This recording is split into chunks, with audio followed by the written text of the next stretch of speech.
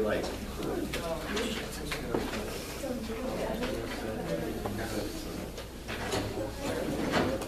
gypsies under the mountains out in calling. That's like names that are legit for dogs. For anyone just coming in, there's a sign-up sheet going around somewhere, and there are a couple of handouts by the door. You should each have one of each of the two handouts.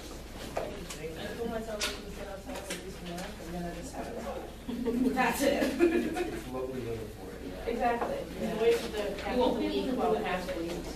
Exactly. It's So you should all range next well, week? you don't have a shit. It's been fun. I think since that snowball could be eerie, I think he's getting winter already.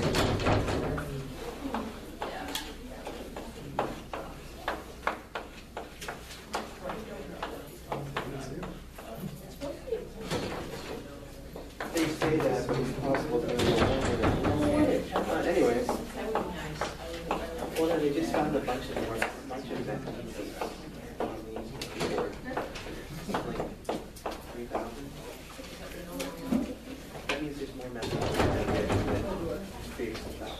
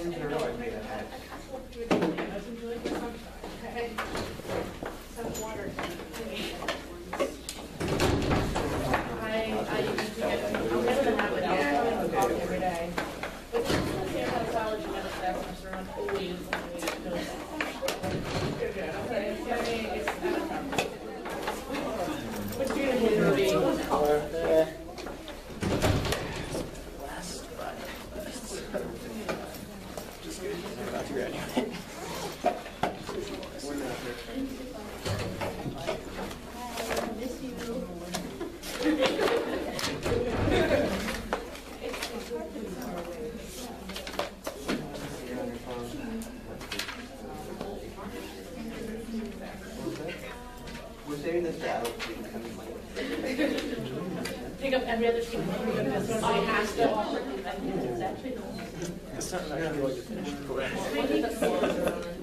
Okay, well, I think we'll just see. I think we have more people registered than we have chairs here, but usually things thin out in the first week or so. Yeah, I guess we can move the handouts if we need to. I'm trying an experiment this term I haven't done in this class before that some of you might notice. We have one chair reserved for a video camera. I'm trying to record this. My hope is that I can put these on Blackboard and you guys can have access to them with maybe a delay of a bit. But I just got the camera, so I'll have to see if it actually produces usable video. But it'll be something helpful to have. Okay, so yeah, if you need to move the handouts, move them somewhere else or bring them up here. Okay, so I hope everyone is here for biological modeling and simulation. So this is covered under several different course numbers. I'll explain the differences between those a bit later.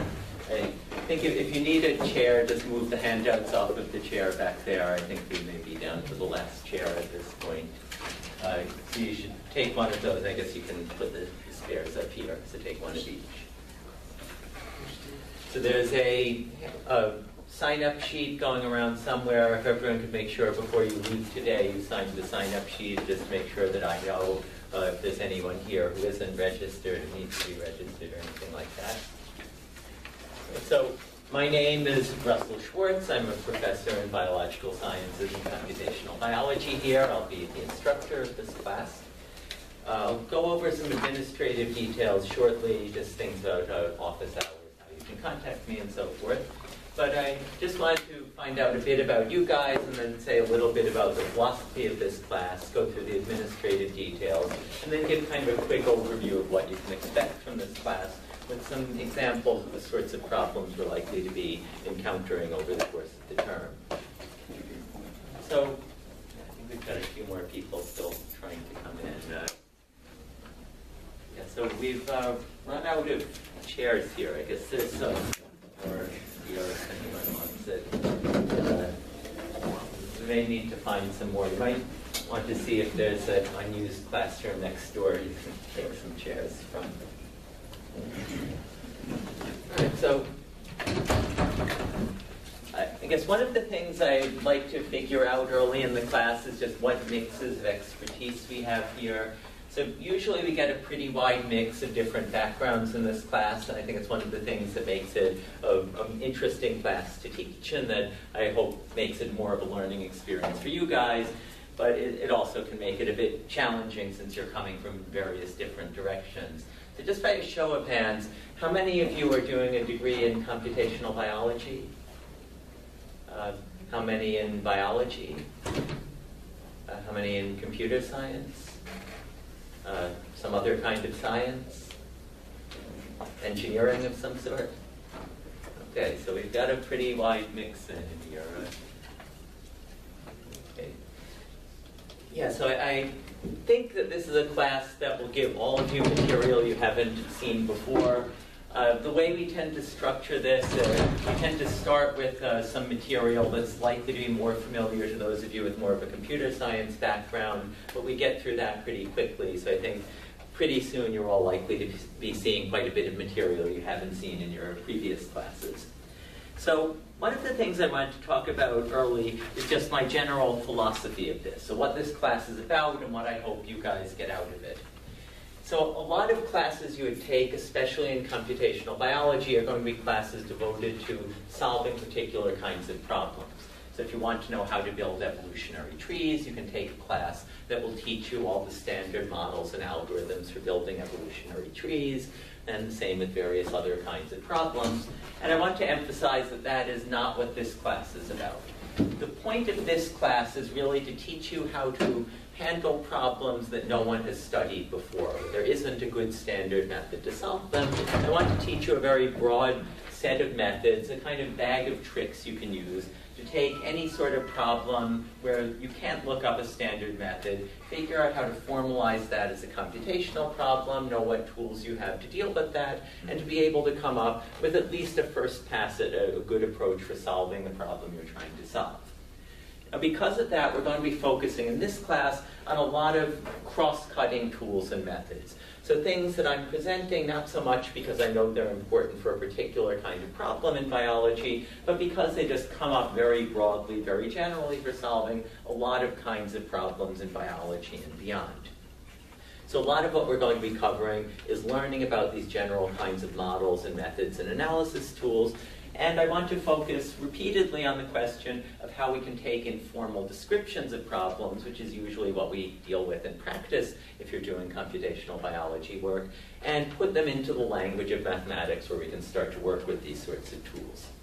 Now, one downside of this approach is that because we're covering a pretty wide variety of methods, we can't go into great depth on any particular method. So it is a survey class, and there will be times when I'll teach one lecture on a topic that might be the subject of an entire class, that might be the subject of an entire series of classes you could take elsewhere. So we can't learn everything here, but what I hope you get is at least an understanding of the methods you would need to make a first pass at any problem, and enough knowledge to know where to look to get more advanced knowledge, more depth on particular topics if you need it. So that basically is what I hope you guys get out of this class. Are there any questions at this point about any of that? Okay, so what I wanted to do next is go over some of the administrative details of the classes.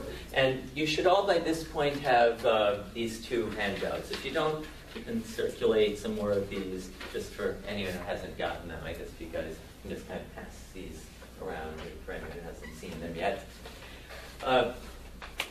So the first thing I wanted to mention is simply who I am and how to reach me.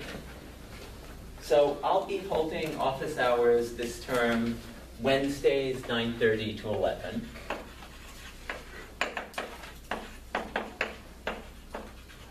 And I'll be holding office hours at my lab in the Mellon Institute, MI 654. So if you need to see me at that time, just show up, just walk into the lab. I'm far enough in the back that I won't hear you if you knock, so don't bother knocking, just go in. If you need to see me other times, you may or may not find me there. It's usually best to make an appointment, and email is usually going to be the easiest way to catch me. So if you need to talk to me at other times, just send email, and that's the way you're likely to get the quickest response from anything. I also will keep in my lab copies of supplementary reading, so things that I used in developing course notes for this class, as well as other kinds of reference texts you might find helpful. I'd ask that those not leave the lab, but if you need to refer to them, they'll be in the lab if you need them. So basically, I think this will be a good time for office hours because unfortunately this is the first time in a number of years I've had to teach the class without a TA, and homeworks will be due Thursdays almost always, so hopefully Wednesday office hours will be helpful for you guys. All right, so the next issue is grading. So this is covered in the course information handout. So this class does not have any exams. The course grade is based 75% on homework assignments, 25% on final project. So the homework assignments will be handed out every 2 weeks and due 2 weeks after that. So there will be 6 assignments in total. And if you can do the math, this implies that each of the assignments is worth a pretty significant fraction of your final course grade. So just be aware that these are relatively substantial assignments, and you do have to do all of them if you expect to pass the class. So I mentioned that there are several different course numbers this class is offered under. So 2 of these, the 512 versions, are the undergraduate numbers. 2 of them, the 712s, are the graduate numbers. The difference between these is largely due to the homework assignments. So if you're in the 712 numbers, that means that you'll have extra problems on the homework assignments. Typically, it's going to be more theoretically challenging problems than I give on the rest of the homeworks. So basically, if you're in the 512 number, you'll do the first part of the assignment, and then there will be typically 1 extra, more theoretically challenging question for those of you in the graduate number. I will also just generally expect more of the final projects for those of you in the graduate number than I expect for those in the undergraduate numbers. As far as the 02 versus 03, that doesn't matter to me. It may matter to some other people in the administration here, but either one is the same class, 02 or 03, so you get graded on the same curve either way. I guess I should mention we'll have separate curves for undergraduate versus graduate.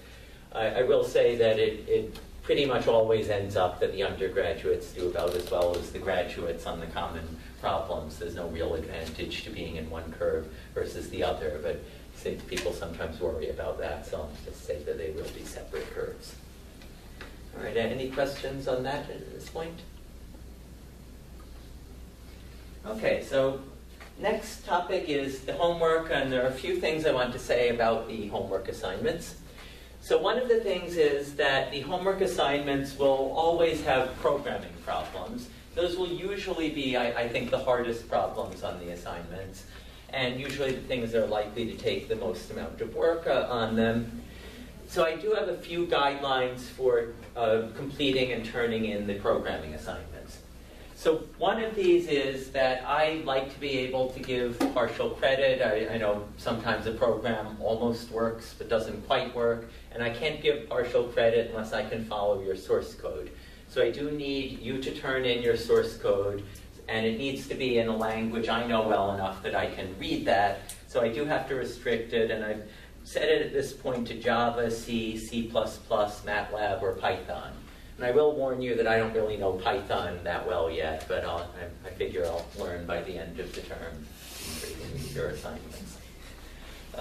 Whatever you turn in should be turned in as a complete set of code. It should not depend on any third-party library. I shouldn't have to download anything that isn't part of a standard implementation of the language to use it. and I'd like you to turn in all of your files in a single archive, so zip or TGZ, through Blackboard. And this is just important so I know everything is in one place and I'm not trying to remember, one person emailed an assignment, another person gave me a USB drive or whatever. So please use Blackboard to turn in all of your programming assignments as one archive per person. For the question and answer parts of the assignments, you can either turn those in class on paper or turn those in as a PDF or something equivalent on Blackboard with your programming code. Right, any questions about any of that? Yeah. Is there any chance you could add R to that list of source code? It's a really cute language. Yeah, R is also on my list to learn better, but I think one language at a time is my limit, so I'm going to have to say these ones specifically. But if you know R, MATLAB is very similar, and I recommend learning MATLAB anyway for this class. For some of the assignments, MATLAB is by far the easiest thing to write them in. So I'd say if you know R, learn MATLAB, and you'll be in good shape for that. Any other questions? Okay, so next issue is due dates. So each of the assignments, as I mentioned, is going to be handed out once every 2 weeks. They'll be due the following 2 weeks. I think we might have one exception for Thanksgiving week where it'll be due 2 days early. But whatever date is listed as the due date, the assignment is due as of that date. And I will say that I am strict on the due dates. I don't want things to start slipping and then have to worry about who's turned in their assignments for a given week, who hasn't. So my rule for this is that I pretty much don't make exceptions. It really has to be a very special case, like you suddenly ended up in the hospital 2 days before it was due and you just didn't have a chance to work on it. And in those cases, I'll ask to see a doctor's note. But otherwise, the assignment's due the day it's due. I know sometimes something comes up, and I will accept things up to a few days late, but with a 10% penalty for each day late. So it's due as of class time on the date listed on the due date. From that time until the next day, it's 10% off. From that time until the next day, it's 10% off. And the 10% off applies to the entire assignment as of the last piece you turn in to me. So in other words, I don't want you turning in the written part and saying you didn't finish the program and you'll give me that the next day. If you do that, then the whole thing is 10% off. So just either turn in what you have as of the day it's due, or turn in everything a day late for 10% off everything. Okay, is that clear to everyone? All right, so, and then just one caveat on that. The absolute limit is 1 week late. So after 1 week, there's no credit on the assignment. So you have 2 weeks to do these. I promise you, you do not need 2 weeks to do these. So if you plan ahead, start them early. This should never be an issue for you. If you know you're going to be traveling the day the assignment is due, then just do it early and get it into me early, and that will be fine. Now, at the same time, you don't need 2 weeks to do these, but do not expect to be able to finish the assignment if you wait until the night before it's due. You definitely need more than one night to finish these. So just plan ahead, and I think you'll get an idea of how long you need to work on these. All right, so the next issue is the final projects. So final projects can be done either individually or as a group. I usually recommend that you do these with groups, so I think typically 3 or 4 people is a good group for an assignment. So when these are done, you'll be turning in one written report and doing one oral presentation per group. And as I mentioned, usually we lose some people in the first couple of weeks, but if the class stays close to this size, I'll probably need to insist that you group up quite a bit, because we have to get through presentations for everyone in the last week of class. So there's a limit to how many presentations we can accommodate.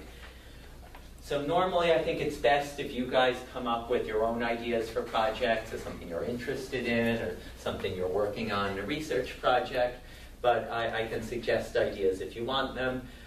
Usually around the middle of the term, I'll start giving you more specific guidelines for final projects, and I would normally expect that you'll spend roughly the last month of the class working on these, and then the final week of class will be devoted to project presentations. Any questions about that? Okay, so the next issue is collaboration. So for any of you who are new to Carnegie Mellon, you should be aware that academic honesty is allowed and not allowed collaboration in any class you're taking. In this class, I encourage you guys to work together on your assignments. So it's great if you guys have study groups. If any of you wants a study group and doesn't know anyone in the class and like help with that, send me email. I'll try to match people up, so try to make sure people have people to work with if they want to. It's one advantage of having a class of very different kinds of expertise that pretty much all of you can learn from other people in the class, and that again is something I encourage you to do. But the work you turn in has to be entirely your own work. So feel free to discuss problems, talk about strategies you would use for solving them. Feel free to talk about algorithms you might use in your coding assignments. But whatever you write up, you have to write up on your own. Don't look at other people's written assignments. Definitely don't look at or copy from other people's code. This comes up every year as an issue with code, so I just want to make sure the rule is very clear here. There's absolutely no cutting and pasting from each other's coding assignments. Whatever you write, you have to type in yourself. No using anything you've taken off the web. No using any third-party libraries as part of your code. So whatever you turn in has to be entirely your own. And just because I know I shouldn't need to say this, but every year I do, just changing the names of the variables does not qualify as making it not cutting and pasting. So please don't do that. At a minimum, if you copy someone else's work, you'll fail that assignment. And this, as I say, something we take very seriously. So just make sure you understand what's written in this collaboration policy and follow it carefully. So any questions about that? So, like, for example, if we're using Python, then we want to use like a statistical package or library, that's not allowed? Well, if it's a standard package, basically the rule of thumb I would go by is if I would have to download something that is not part of a standard release of Python to use it, then don't use it. Okay, any other questions?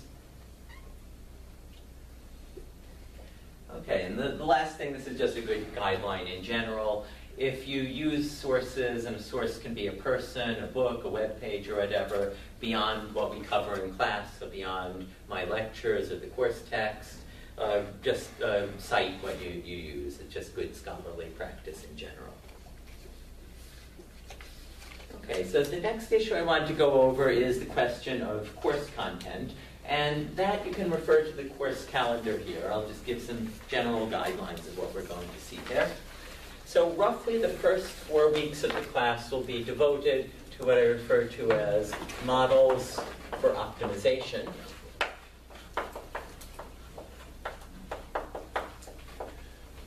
So any of you who have any sort of computing background are likely to have encountered optimization algorithms of one kind or another before.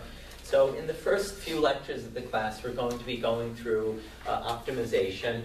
Although, again, to go back to the course philosophy, I'm not so much focused on you knowing the algorithm to solve a particular kind of minimum spanning tree problem or whatever. I'm focused more on the question of how to pose the models, but you need to know something about what you can do to solve a model, to know what would make a good model. So we do need to go through some sorts of algorithms for common problems you're likely to encounter. We'll also be looking at continuous optimization. This is something maybe fewer of you are likely to have encountered in your prior classes. And there are some more general purpose kinds of algorithms that we're going to be going through that you'll need to know about. In the second section of the class, we'll be studying simulation and sampling. So I'll say more shortly about what these kinds of topics cover, but basically covering common kinds of models and algorithms for simulating biological systems or other kinds of systems, or sampling from probability distributions. So just as with optimization, we'll be covering a mixture of discrete methods for simulation and sampling, typically what's called a Markov chain or Markov chain Monte Carlo sampling, followed by continuous sampling methods, which usually comes down to some version of numerical integration, so integrating ordinary differential equations or partial differential equations, so that sort of thing. The next module of the class, which will cover roughly the almost final 4 weeks, are devoted to, after the simulation sampling, will be model inference. So this is the topic of how we learn a model for one of these problems.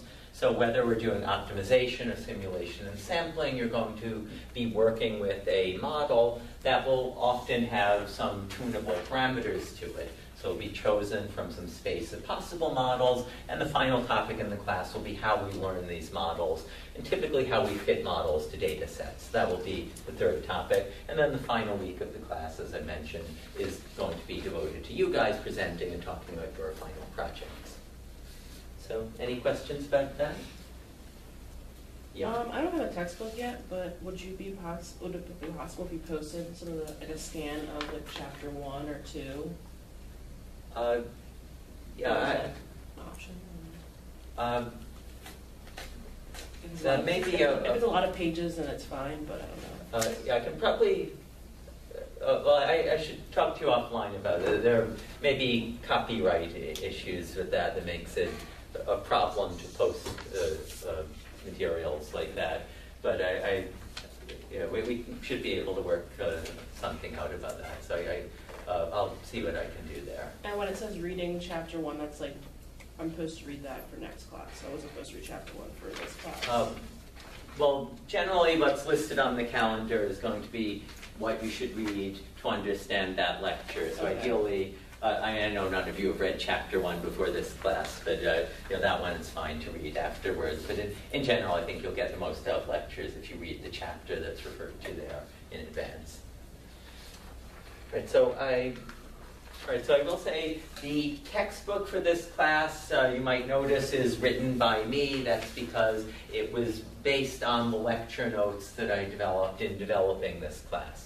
So the first few times I taught this class, I did give out handwritten lecture notes, and no one liked having handwritten lecture notes because you couldn't read them. So then I LaTeXed them up, and that was a little better. But I finally decided it would be easier for everyone if you could just get the complete lecture notes package in a textbook rather than having to make lots of copies of that and pass them around.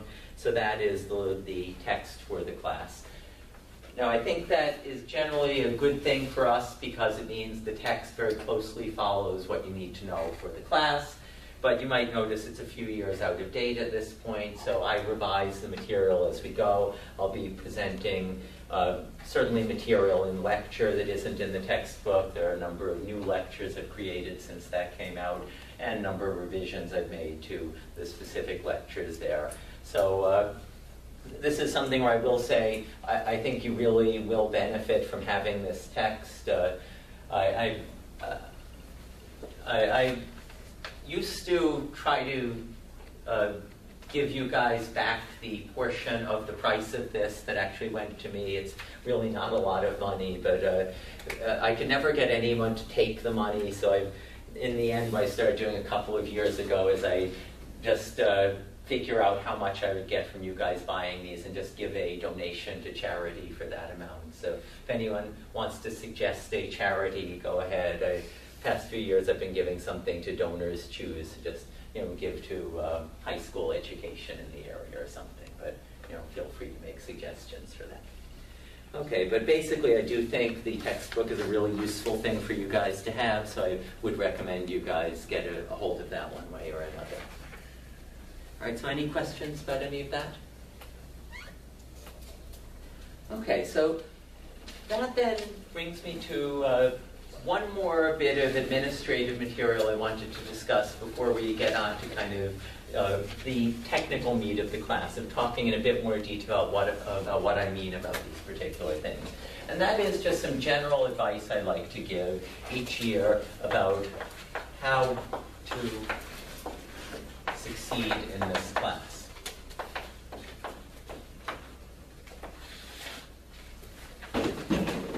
So I will be honest with you guys that this class is an appreciable amount of work. You guys should expect to do a fair amount of work if you want to succeed in this class, but I don't think it's hard to succeed if you follow the advice I'm giving here. And it's relatively simple advice.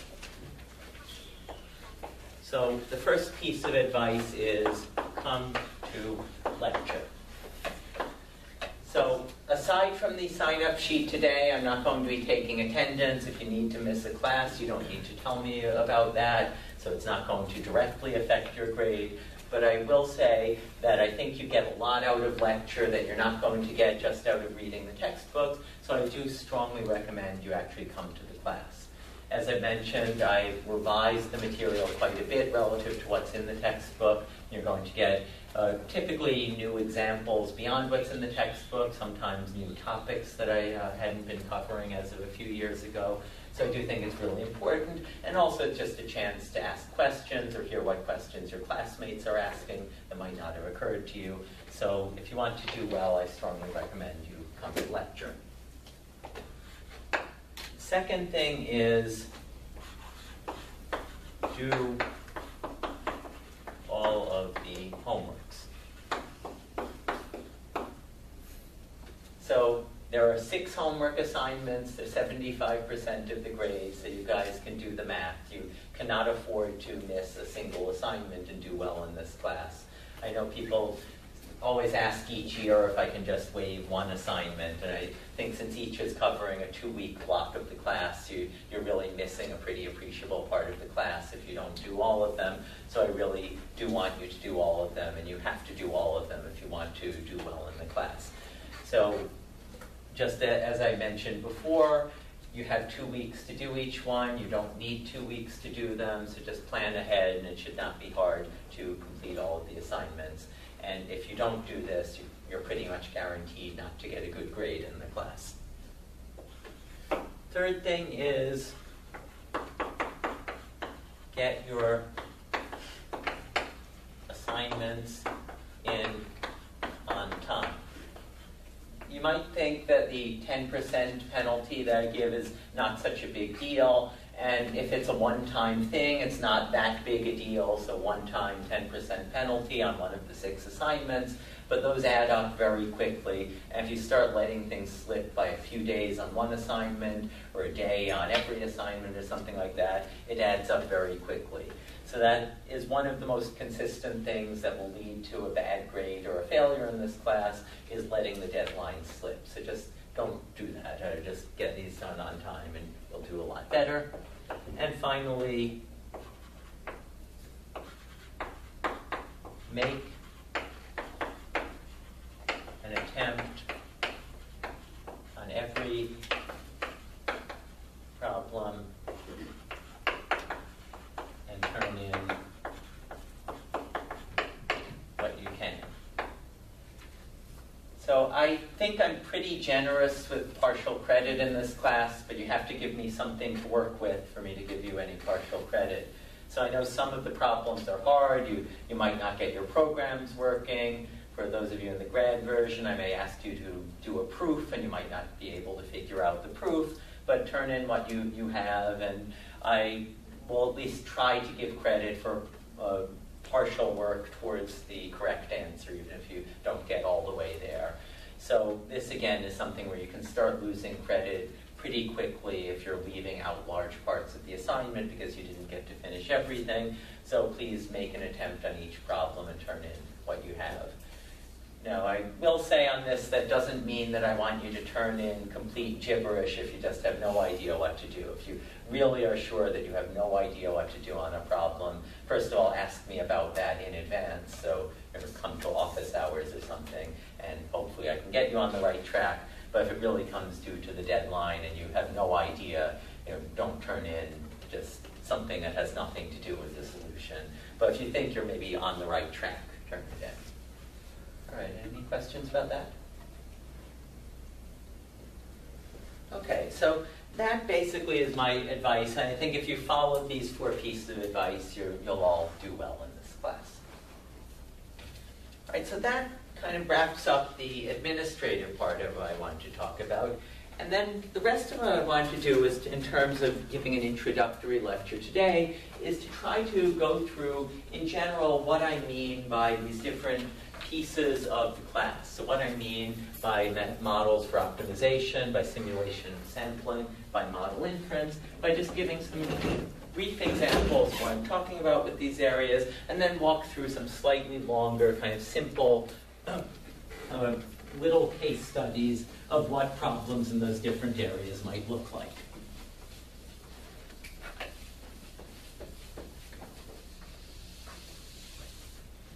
Okay, so let's start with the question of a model for an optimization problem. You've probably all encountered examples of this in one context or another.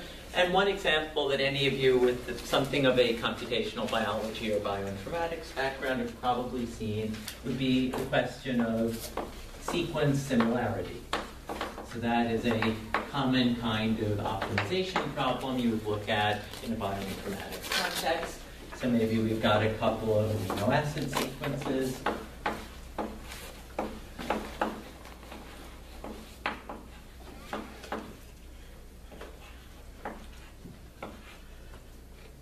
And we might be interested in the question of how are these 2 amino acid sequences, or how similar are these 2 amino acid sequences to one another?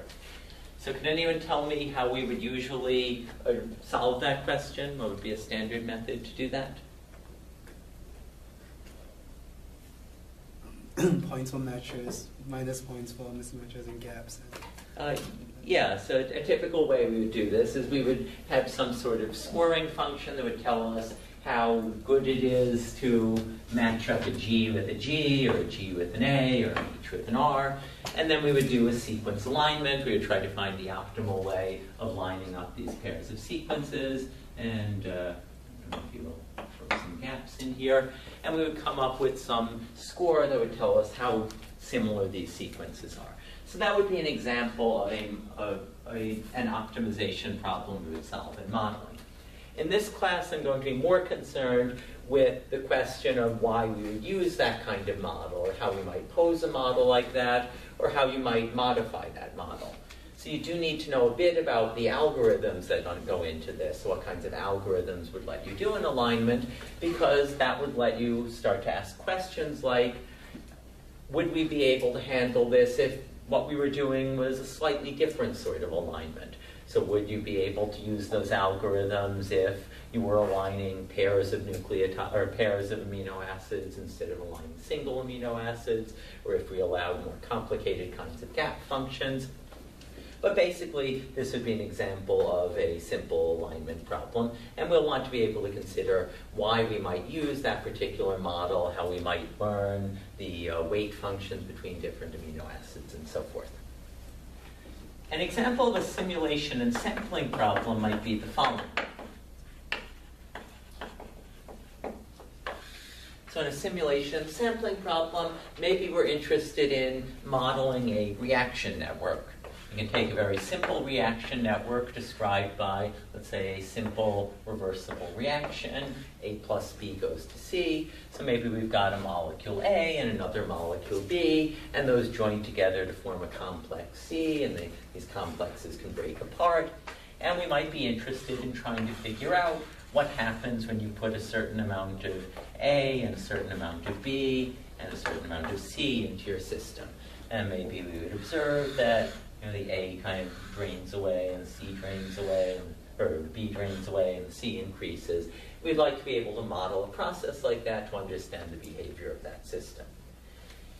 In a situation like this, there are again some standard sorts of models people tend to use. And the simplest version of this you'll commonly see, which we'll look at a bit later in the class, is what's called a mass action model, where we would represent something like this as a system of differential equations. So we would say that we have some function that describes how A evolves versus time. Maybe that's described by some rate constant K1 times C minus another rate constant K2 times the concentrations of A and B. And likewise, we could get equations for the other species. dB dt is K1C minus K2AB. dC dt is minus K1C plus K2AB, and so forth. And then what we'll be interested in is how we would pose a model like this, what alternatives we might have available to consider, what assumptions we're making in using a model like this, as well as what algorithm versus another to take a description of the model we're working with and come up with a simulation behavior of that sort of model. So any questions? All right, so a model inference problem then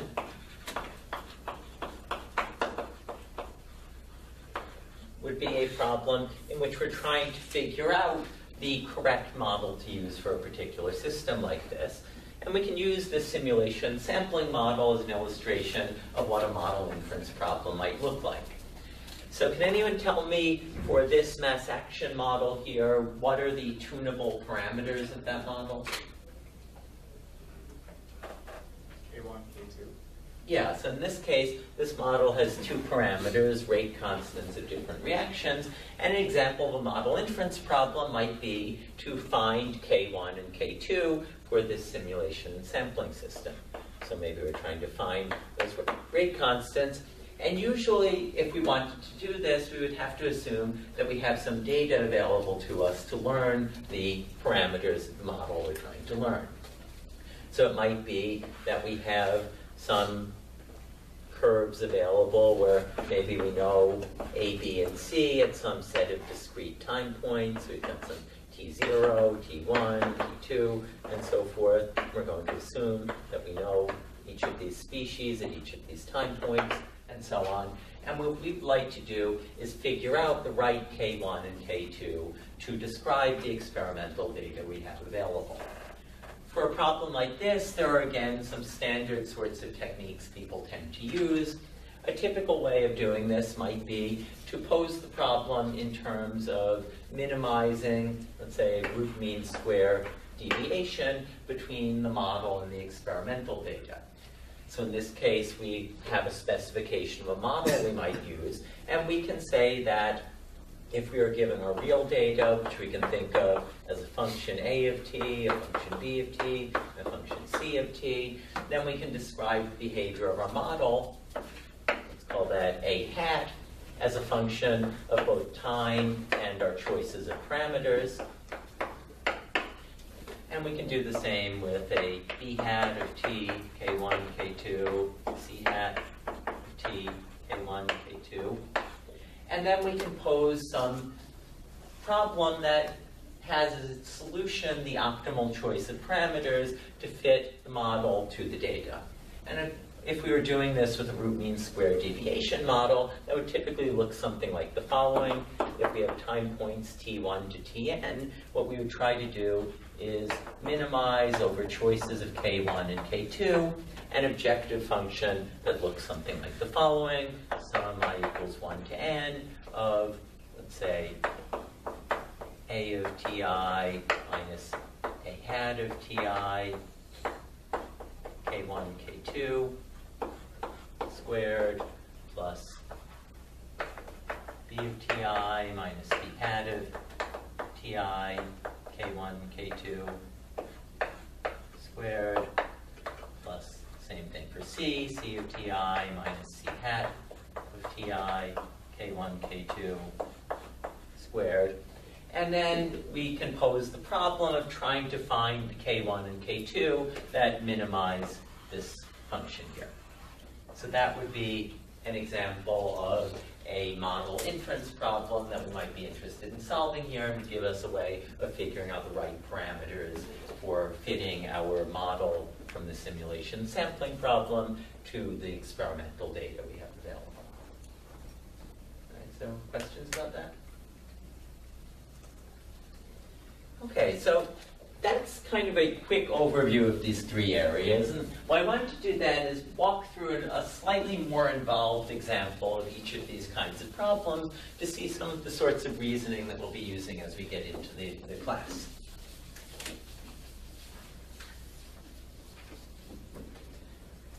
All right, so to jump back to the question of a model for optimization, what I'm going to do is pose a simple sort of modeling optimization problem that we might be interested in, something that comes up quite a lot in the biological context, and that is the problem of inferring a set of evolutionary relationships.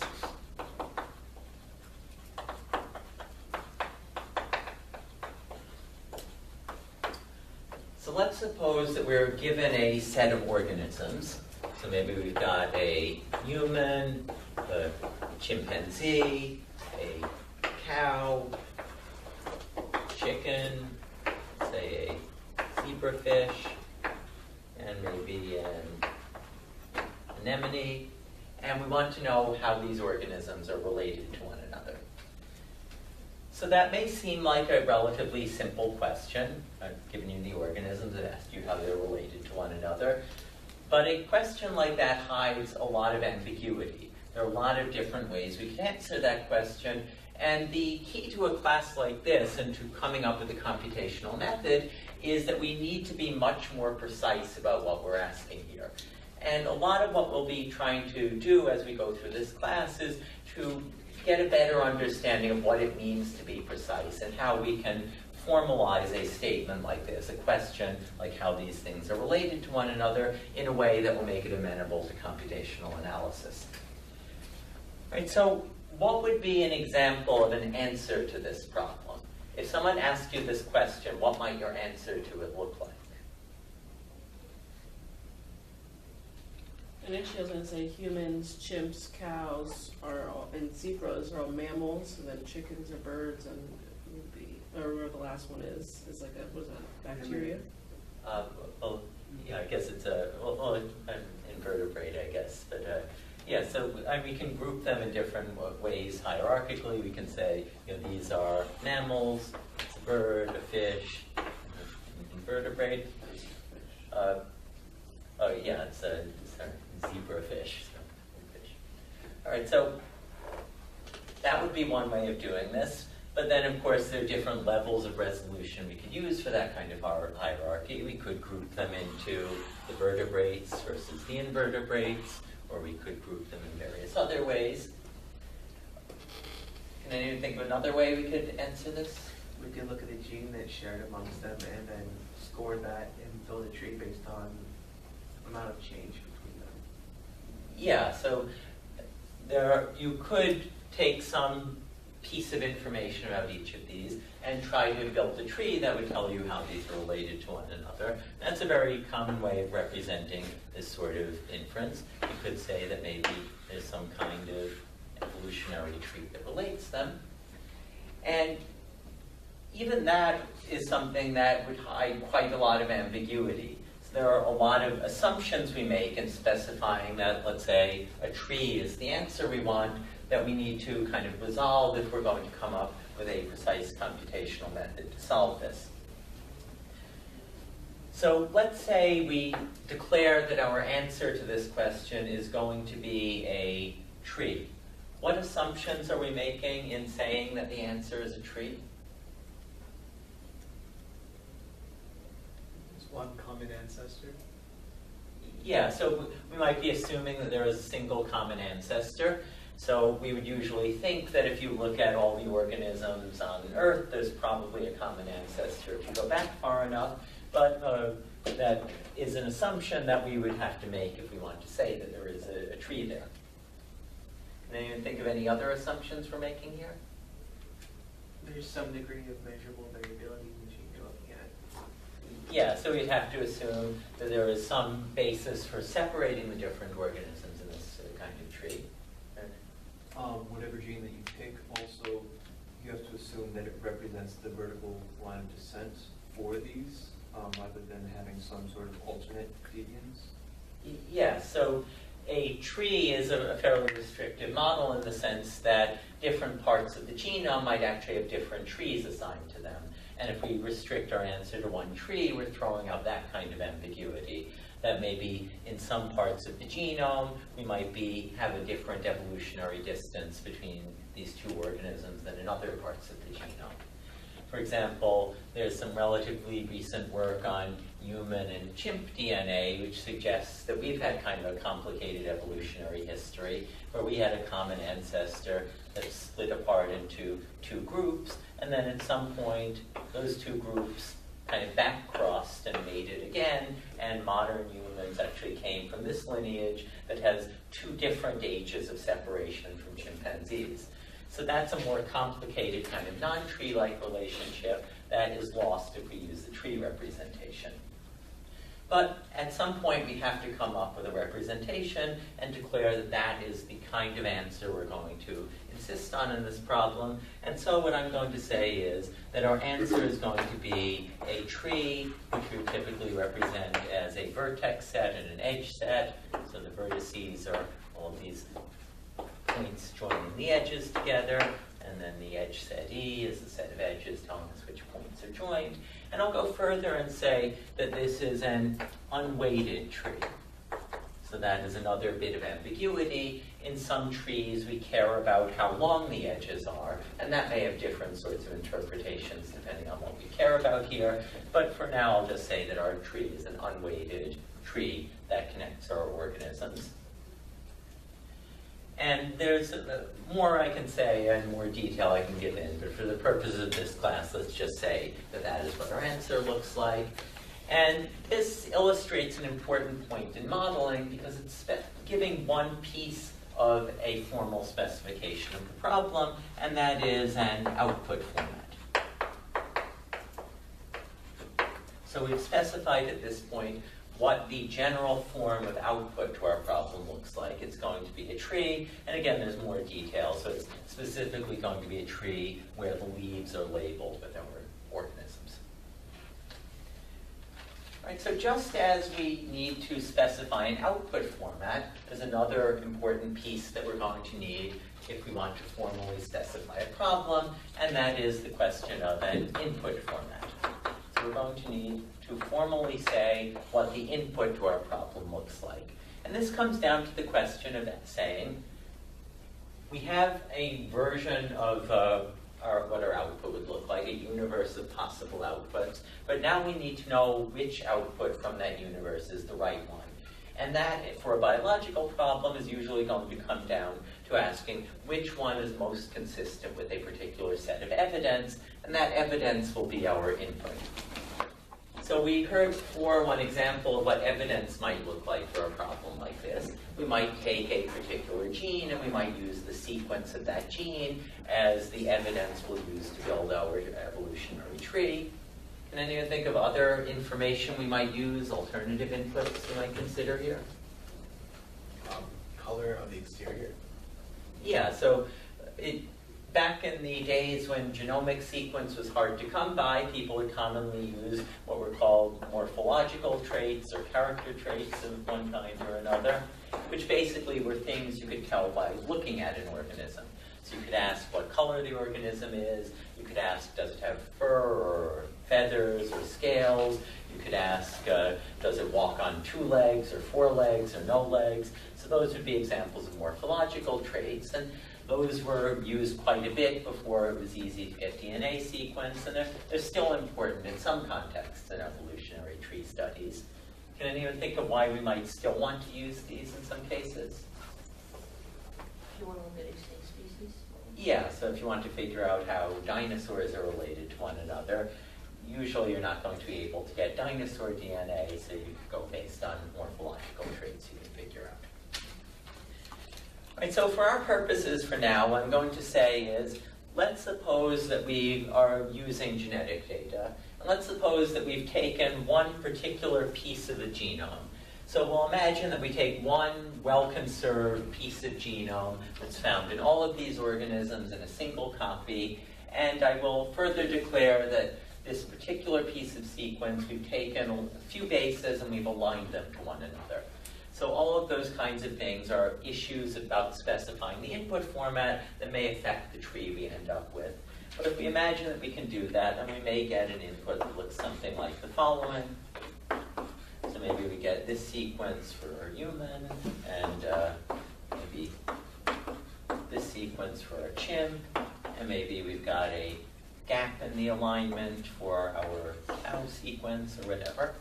But one way or another, we're going to get a set of sequences. In general, we'll assume that maybe we have m sequences, and they each have a length of n, and this is going to give us a way of precisely specifying what our input looks like. We will say that our input is a set of m strings from an alphabet, A, C, G, T, or a dash. And we can,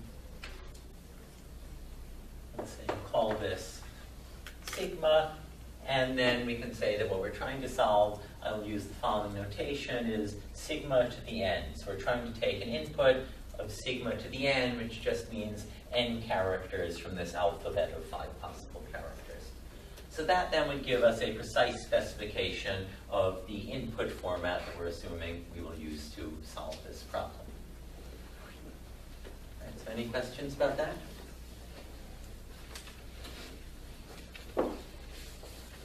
Okay, so normally when we are formally specifying a problem, 2 of the key pieces are going to be the input format and the output format. And then there's one more piece to formally specifying a problem that is a little trickier to get a handle on. And that is essentially the thing that tells us the mapping from inputs to outputs. So the thing that tells us for any given input, how good is any given output. And that is commonly referred to as an objective function. So the objective function is simply a measure of goodness of possible outputs for any given input, and that is the third thing we can consider in formally specifying this particular problem. And just as when we consider what our input format would be, or our output format, we will want to refer to what we know about our biological system if we're going to come up with a good objective function for our problem. So we want to start asking, what do we know about the system we're trying to study? What sorts of assumptions are we going to make about this to make this something we can work with computationally? So real biology is always very complicated and very messy, and there are always exceptions to any rule you come up with. But for computation, you have to be precise, so you have to kind of remove some of the details and figure out which details you can get away with removing. And so we might make some assumptions about our problem that are not necessarily 100% correct, but are things that allow us to balance the realism of the problem against the tractability of it computationally. So, for example, we might assume that sequences evolve only by point mutations. So what that means is that we're assuming that there is a model of evolution where one sequence or one organism turns into another by flipping single bases at a time. And if we make that assumption, then that's going to restrict our model of evolution quite a bit. It's not a completely correct assumption, but it may be a reasonable assumption if we want to get something we can work with. We may also assume that mutations are rare.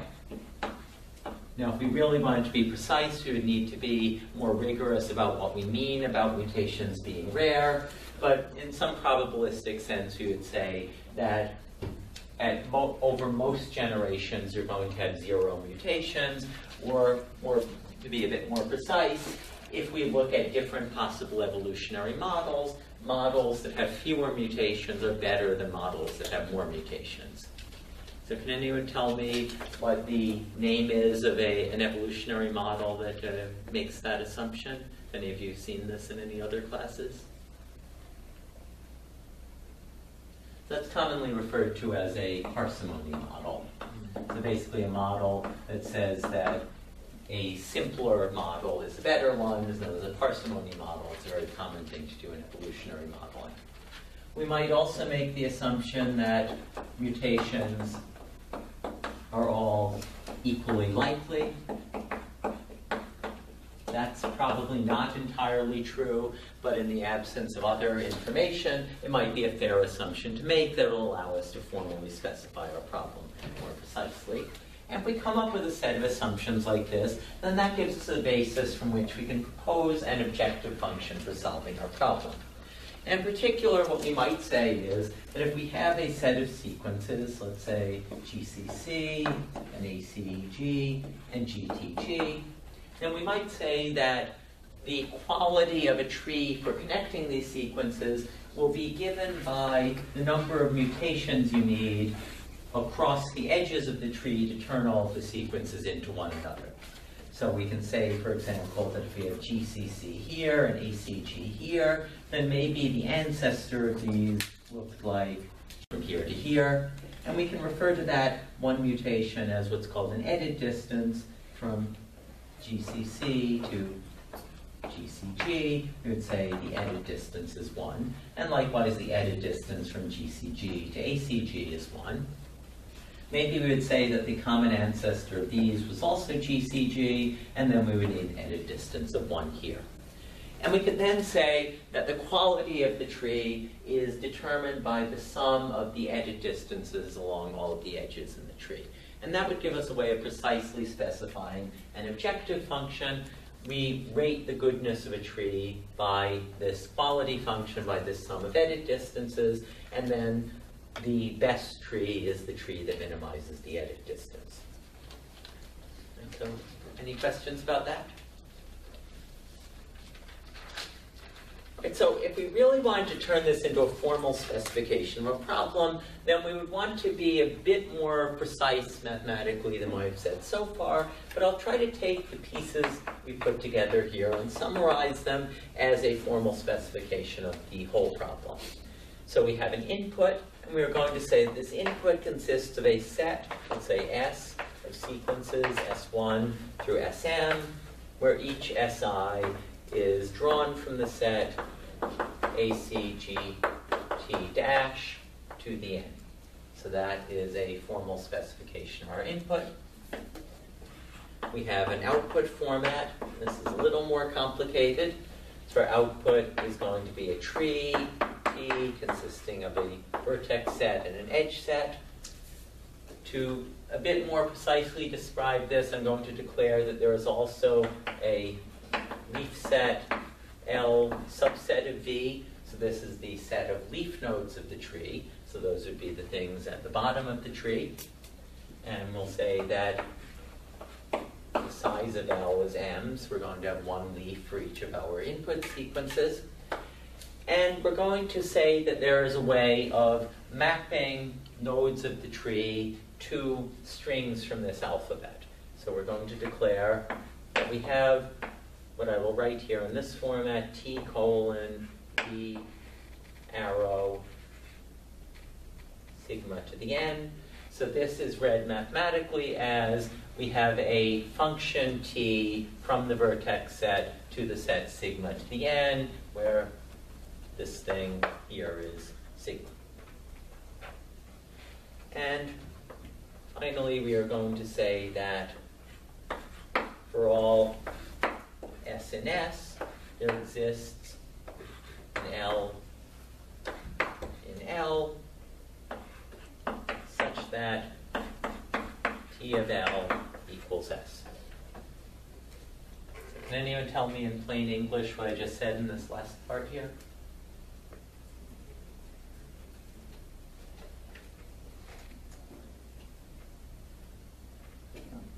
Okay, so I'm just saying here that our function of mapping nodes of the tree to strings must map each of the leaf sequences to one of our input strings. So it's a way of saying that the leaves of the tree are labeled with our input sequences. So in this class, I'll use a fair amount of this notation. I'll try to say in English what the notation means as I write it. So I think probably most of you or many of you have probably seen these things like the upside down A and the backwards Z. I'll try to say in English what these are, as I know you probably haven't all seen these, and just standard abbreviations like S period, T period means such that. It's something you commonly see in these statements, and I think you'll all pick up this kind of notation before long. Right, so the final thing we have then is an objective function, and I mentioned the objective before. We can say that the objective is to minimize over trees and these assignment functions, the sum over u, v, and e. So this is over edges from u to v in the edge set of the tree of the distance between the label of node u and the label of node v. So in other words, this is just a way of formally specifying what I said before. Our objective is to find the tree that minimizes the lengths of the edit distances. And that implies that we also need to optimize over the labeling of internal nodes in the tree. So that then would take our very informal question of how these organisms are related to one another and turn it into a formal mathematical problem that we can then solve computationally. I haven't mentioned yet how you would solve this. We'll see later in the class methods you could use to solve something like this, but that at least is what I mean by modeling a problem and formally specifying a problem. So any questions about any of that?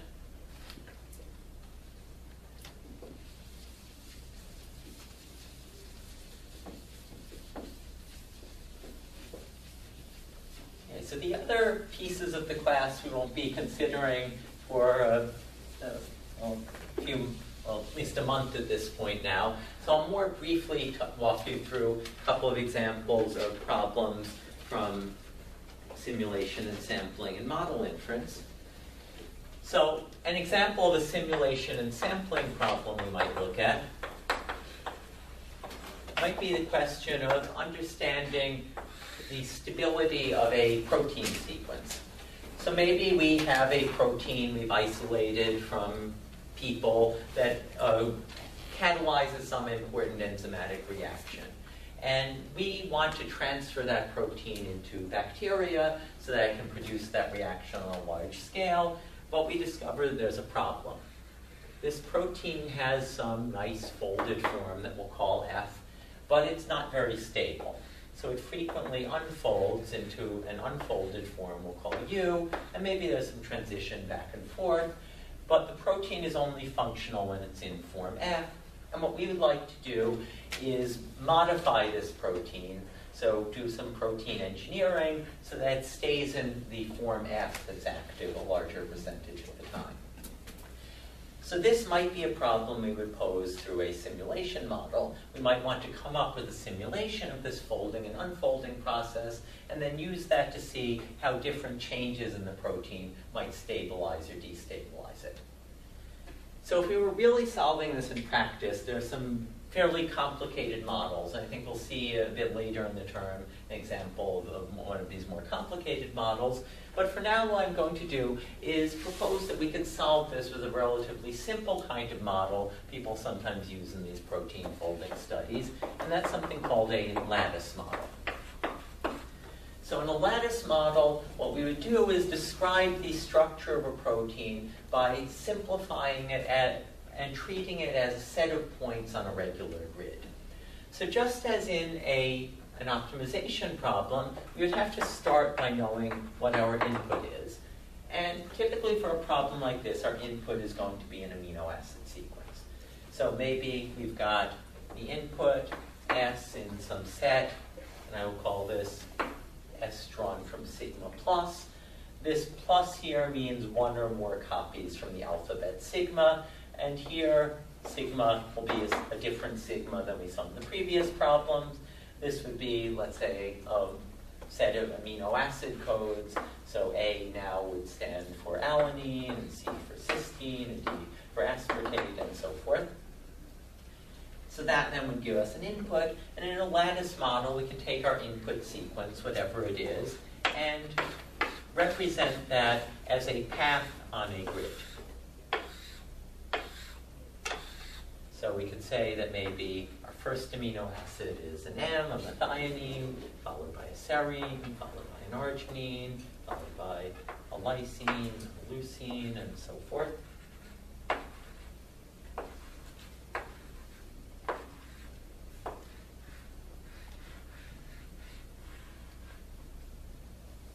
And this then might give us a hypothetical fold of our amino acid sequence on the lattice. Now this 2D lattice is a very simplified model. It's much too simple to really study what any real protein would be looking like. There are much more sophisticated lattices and off-lattice techniques where you just get rid of this altogether, but for our purposes for now, let's just say this is our model. And what we would like to do is ask, okay, what can we do to this protein to make it stay in this folded form? And let's just say, hypothetically, this is a folded form a larger percentage of the time. Now, just having a structure model isn't quite enough for us to ask this question in any rigorous sense. We would also need some model of energetics. So we would need some way of knowing if this is a good fold or a stable fold. And in a lattice model, that would commonly be done through something called a contact potential.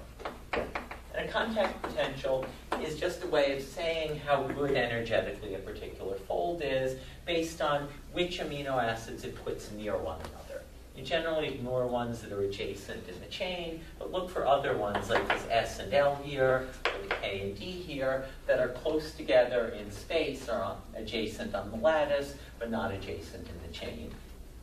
And with a contact potential, you would commonly just look up in a table, and you would see that S to L contacts have some energy assigned to them.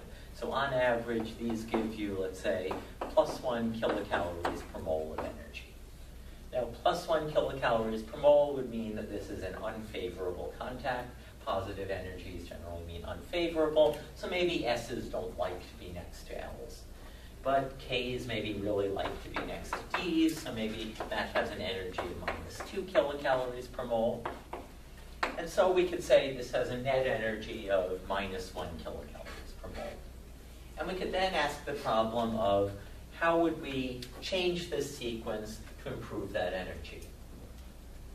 Now, one obvious answer you could give is, why don't we just see which pair of residues give the best contact energy? So maybe C to C contacts are really good, and just find all the things that are together in the native state, replace those with pairs of C's, and then we're done.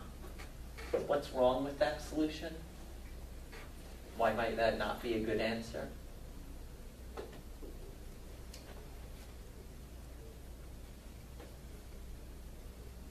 Well, the problem is, if these chains are shifting their shape over time, then even though that may be stabilizing this particular shape, it also might be stabilizing other shapes we don't want. So you can't just make changes that make this particular shape energetically stable. We need to make it energetically stable relative to all of the other shapes this can take on. And that's where we would commonly need to move from a static model of the shape like this to a dynamic model that lets us study how this would change over time.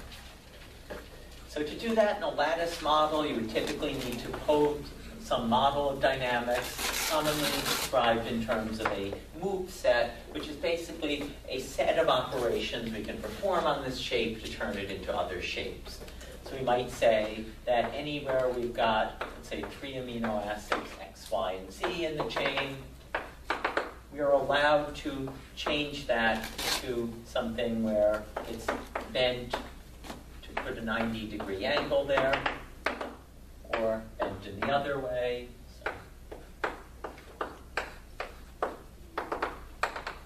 Or we can change these two to one another. So we can say that we will allow those kinds of moves, and then we can take the static model and refer to it as a dynamic model, where we can look over time, over a series of discrete moves, at how this protein might change its position on the lattice. That doesn't quite get us to a simulation model yet, though, because it doesn't tell us which moves we should pick at any given time. And for this class of discrete model, what's known as a Markov chain Monte Carlo model, you would typically have some sort of random operation that tells you at any given point in time, among all of the possible moves, how likely is any given move. In this particular case, we would probably use a kind of algorithm known as a metropolis model that we'll cover a bit later in the class. That gives us a particular way of picking this, so a particular set of operations, a particular algorithm we can execute that lets us take the chain in any given form, consider possible moves, pick one with the right probability distribution, and then have a next state, and then just keep doing that until we get a model of the dynamics of how this chain might shift over time. And once we do that, then we would have a platform we could use to get back to our question of stabilizing the protein.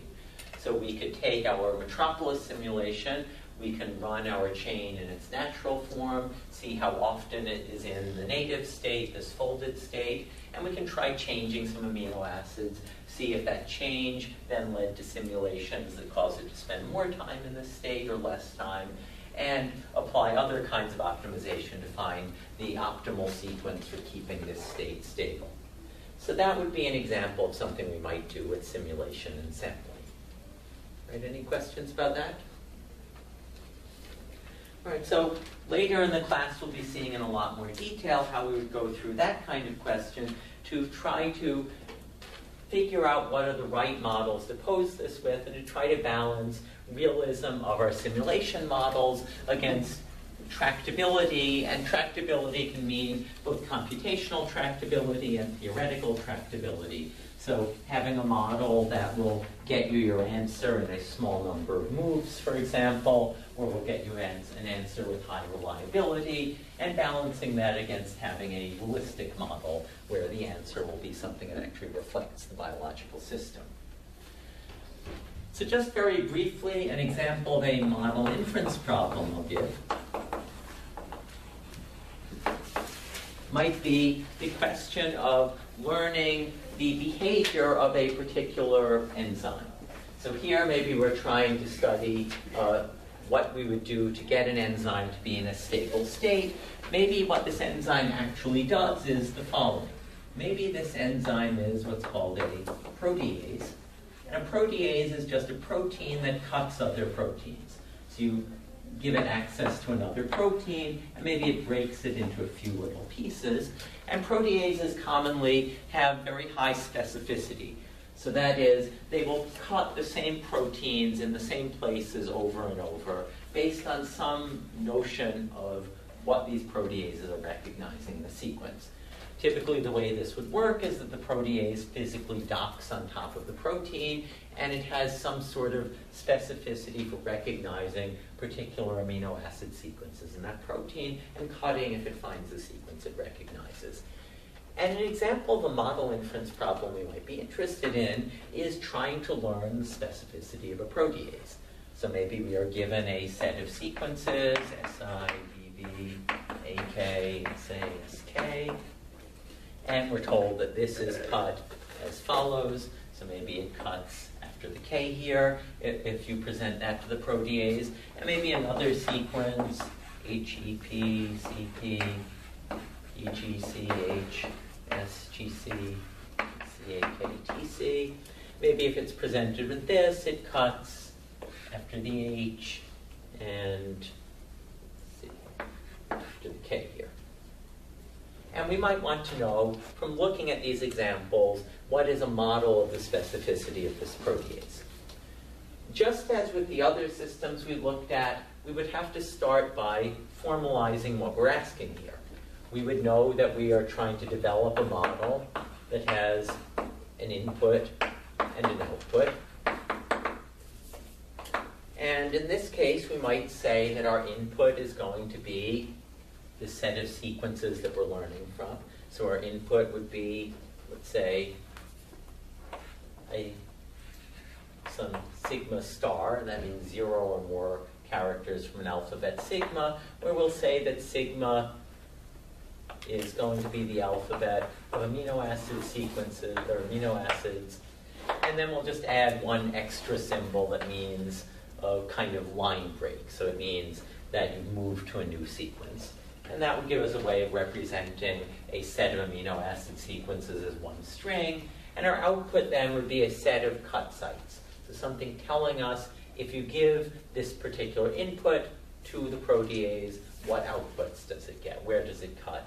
And we could formally represent that by saying that we have a set of natural numbers, so this kind of fancy n with a plus means positive integers, and then we'll put a star there, so there are one or more cut sites in our sequence. And that would give a specification of an input-output relationship for this protease. And then what we would want to do is learn a model of that specification for this particular protease for which we've been given a set of known inputs and outputs, or known as training data.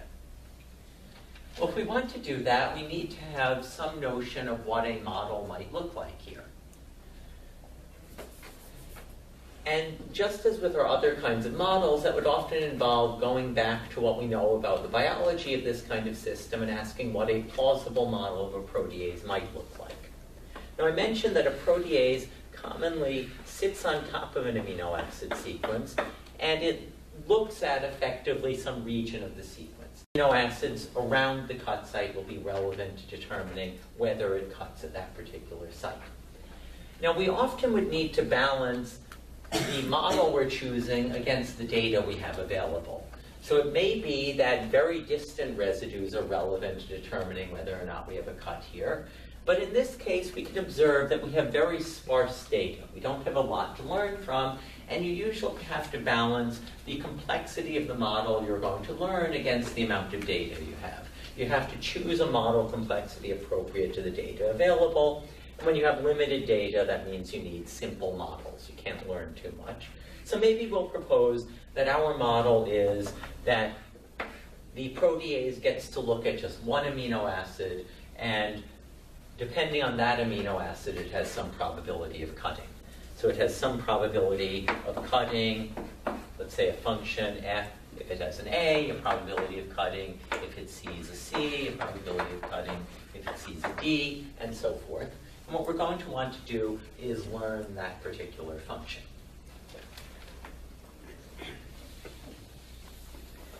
Now, how many parameters would we need to learn then if that were our model here?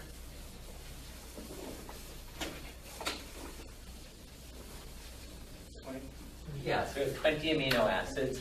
If we were thinking of this as giving us a probability of cutting after each amino acid, that would mean that we are learning 20 real numbers. We probably don't have enough data to even learn a single position of the model like this. We can't really learn 20 numbers from such a small number of examples of cut sites. So in this case, we would probably have to go back to our biology and ask how we can simplify even more to get this down to a simpler model. Now, we will later in the term see some more advanced methods for what is called model structure determination, where you can consider different complexities of models and automatically choose an appropriate complexity. But for now, I'll just say that maybe we need to simplify even a bit more by saying we don't get one parameter per amino acid. Maybe we get one parameter per class of amino acids. So we can say that maybe there's some hydrophobic amino acids and some polar ones, and we're just going to look at how often we're cutting after hydrophobics, how often we're cutting after polars, and maybe that's enough that we can learn a reliable model of our sequence. If we were doing that, we might have to go through these, figure out which are hydrophobic, which are polar, and we could learn a reasonable model by saying that some fraction of the time when we have a polar amino acid, we get a cut site after it. Some fraction when we have that should be, hydrophobic, so some fraction of the time after a polar amino acid, we get a cut site. Some fraction of the time after a hydrophobic, we get a cut site. And if you do this in the straightforward way, you get what's called a maximum likelihood estimator. So if it happened that after we had 20 examples, and out of the 20, one of those had cut after a hydrophobic, we could say our maximum likelihood estimator is that 1/20th of the time we get a cut there, and maybe it's 3 out of 20 for polar, or whatever it comes out to be. And then that would give us a model here. In this case, will come out slightly different than that. But that would be an example of how we might need to trade off complexity of our model against the availability of our data. We'll be seeing later in the class in much more detail how we would make those kinds of trade-offs, what kinds of tools we have available for working with different kinds of models. So we're out of time here, but that I hope gives you a quick overview of what to expect over the course of this class. Are there any remaining questions before we break for the day? Okay, so then on Thursday we will get into the real meat of the class and start looking at models for optimization, in particular in the context of discrete optimization and especially tractable discrete optimization. If anyone hasn't seen or signed the sign-up sheet, please sign that before you leave. I know who's here. It'll be artfully